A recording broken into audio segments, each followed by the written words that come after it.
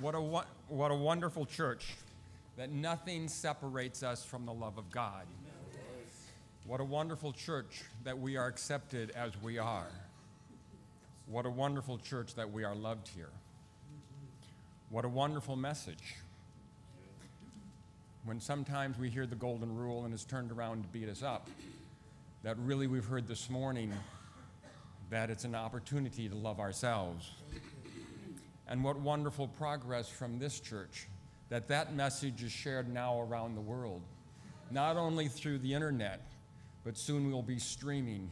So the acceptance and the love and the message that we feel here can be heard. You know, sometimes I think we take this church and really our community in Los Angeles for granted. We have so many opportunities. We have so many services and activities that we can participate in. But the message of this church will soon be available, you know, in Topeka, Kansas, and Roanoke, Virginia, and in Bangkok, and in Painesville, Minnesota, where I grew up. And that is one of the great things about coming to this church and serving this church. And as I ask for your tithes and offerings to support this church, it is a great message that we have and that we can share with others. Please join me in prayer. God, thank you for the wonderful opportunities that we have here. Thank you for your love and your acceptance. And give us the strength to accept that love and to love ourselves. Give us the direction now and the guidance as we provide the offerings. And we thank you for the means, even during difficult times, that we have the ability to share something with you. We ask for your guidance to those who are directed to spend that money, and may it all be in the glory of your name. We pray this in the name of the living Christ. Amen.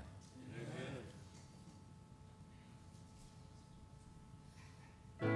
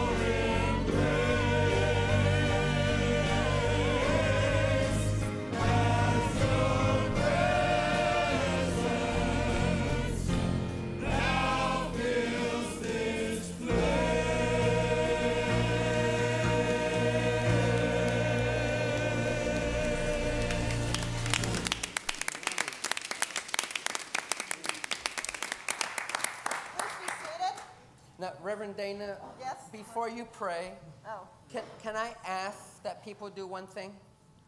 Love yourselves. That's what I'm talking about. Give yourselves a big old hug. Thank you. You're welcome. I had to do that. You never know with Alex. So. St. Augustine, and I know a lot of us aren't too sure about that saint stuff, but I actually don't know his first name. So the guy who some town in Florida is named after once said,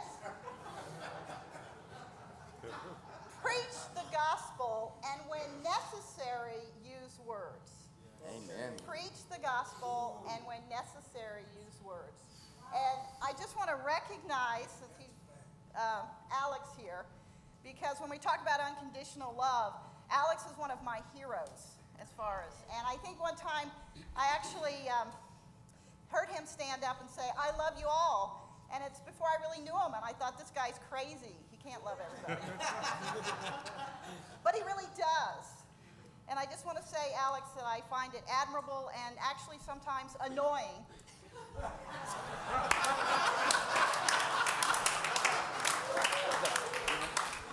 Because you do it far better than I do. And Alex just has this energy of like 10,000 chihuahuas.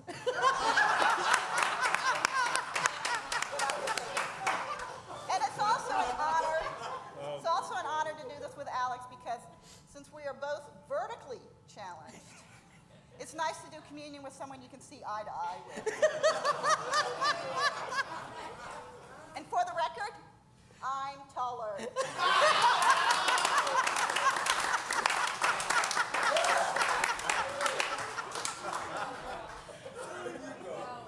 Don't surprise me again.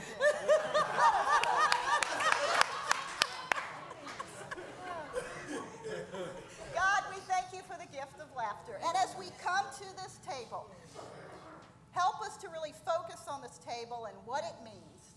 Help us to lift up our hearts so that those hearts of ours can be returned to us, so that we can feel the power of your love, the love that we can take to others, and also the love that we can keep to ourselves. Help us to love ourselves. Help us never again to say, I'm harder on myself than everyone else. Help us strike that from our vocabulary. Help us not to look for approval except within our own heart, the heart that you have placed in us. Help us to remember that Christ, you loved yourself as you loved us. And help us to keep that love strong and vibrant and passionate, no matter what any DSM whatever, no matter what priest says, no matter what pastor told us, no matter what church told us, that you tell us, I love you, love yourself. And we pray this as we come to this table that is brimming with your passionate love. And we pray this in your name. Amen. Amen.